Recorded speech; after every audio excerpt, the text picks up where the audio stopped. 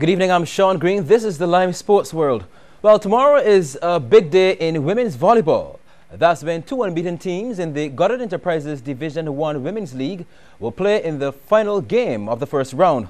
Although there is still a fair amount of volleyball to be played, the way how the season is going so far, the winner of that game may be a safe indicator as to who will take the 2013 crown.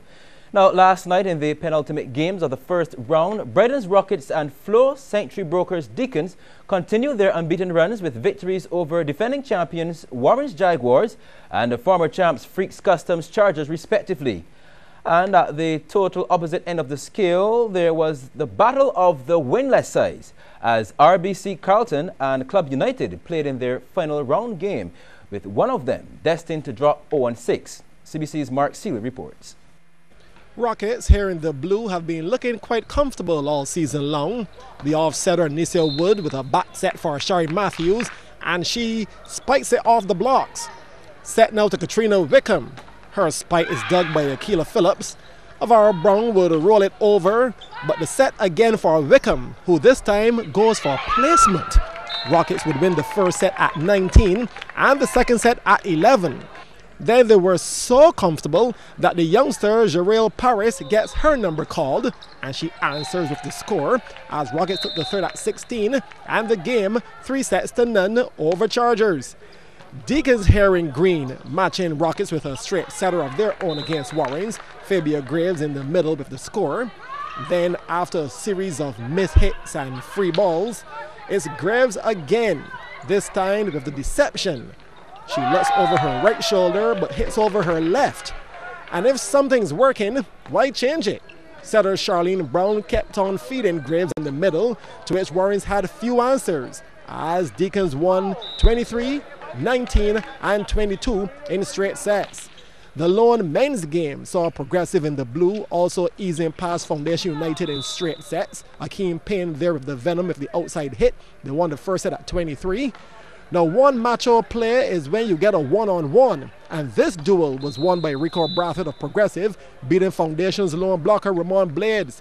They won the second at 13. Macho of macho plays, Fabian Cox within the 3-meter line.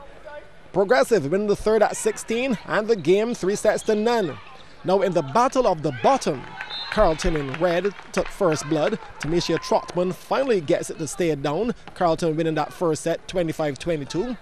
Club United bounced back. Nicole Puckrin in the middle. She led them to the 25-16 win in the second. And this cross-court kill got them to 25-15 in the third. The club leading 2-1. Therefore, it's do or die for Carlton. And Aisha Maycock, she wanted to live. Her cross-court winner got Carlton to 25-18 in the fourth. This is set and game point. A block by Janelle Morris on the right. It can't be retrieved, and Carlton won that 15-13 and the game 3-2. Mark Seal, CBC Sports. Well, thanks, Mark. The Rocket Deacons match is set for 6:30 p.m. at the Wildy Gym. Meanwhile, in the men, the last chance for a team to beat the undefeated Chargers in the first round falls on the shoulders of Corvallis Medical Center, that is Deacons. Now, that match is set for 8 p.m. Let's talk some cricket news. After the disappointment of losing the opening one-day international by just one run, the West Indies women's team, they bounced back to take the second today at Sabina Park by a decisive 89 runs. After choosing to bat first in Jamaica, the Windies women were dismissed for 148 in the final of their 50 overs. Shaquana Quinton top scored with 29, batting at number 8, while opener Kaisia Knight got 24. In reply, the Kiwis were skittled out for just 59, with Stephanie Taylor taking 3 for 10, Quinton 2 for 9, and Chanel Daly 2 for 14. The decisive third ODI will be on Thursday again at Sabina Park. In more cricket news, a half-century from Leroy Lugg led the West Indies under-19s to a 6-wicket victory over the Bangladesh under-19s last night in Guyana. Lugg scored 69 as the West Indies youth successfully chased 136 needed for victory in that day-night encounter played at Providence, getting up to 138 for 4 in 34.4 overs. Jeremy Solozano chipped in with 27. The Windies had won the toss and sent Bangladesh into bat. The young visitors were dismissed for 135 in 46 overs. Alzara Joseph took 3 for 30 and Marquino Minley took 2 for 15. The second encounter of the 7-match 50-over series is set for tomorrow. It's all about claiming the winning ticket, which carries access to a challenge for the World Drafts title next year. The qualifying event started today with the International Checkers and Drafts Festival at the Divi South Winds Hotel. An opening ceremony kicked off the tournament, which is divided into 3 categories: the men, the women, and the youth championships. In the main address, President of the World Drafts and Checkers Federation, Dr. Richard Beckwith, said a tournament like this will always be needed in order to determine challengers for world heavyweight world title matches. One of the primary functions of WCDF was to have these annual qualification tournaments to determine a challenger to play our current world champion, like Ransuki King, who has been World Goes You Please champion for many years, maybe about 2 decades. And we also have a 3-move restriction world champion who is currently in Italy, that's Michel Borghetti. So the function of this tournament this week would be to determine a challenger for Ronald Suki King in a head-to-head match for 2014. And of course, the champion they all want to take this title from is Barbadian Ronald Suki King. With 2 added initiatives, the development of both the women and youth championships are also in focus. With the overall world champion, we're determining a match challenger, but in contrast, the women's world champion and the youth world champion will be determined this week in a tournament format. So there's 3 sections at stake this week. We'll crown 2 new champions in women and youth and determine a challenger for Ronald Suki King for next year. It looks like we may have near record participants and a number of women players in these qualification tournaments, so we're excited about that, and we look forward to the youth tournament taking on later this week.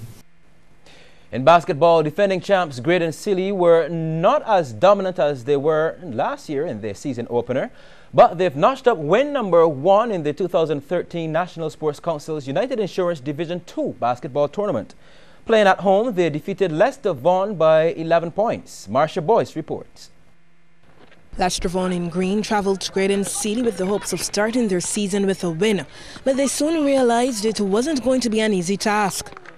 The defending champs got off to a good start, with the first quarter being their highest scoring period.